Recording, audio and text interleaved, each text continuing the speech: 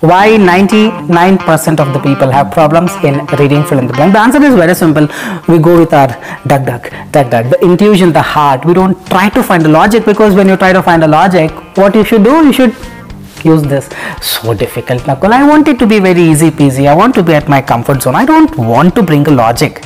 I just go with my intuition. Again, marks will completely go down. The idea is very simple.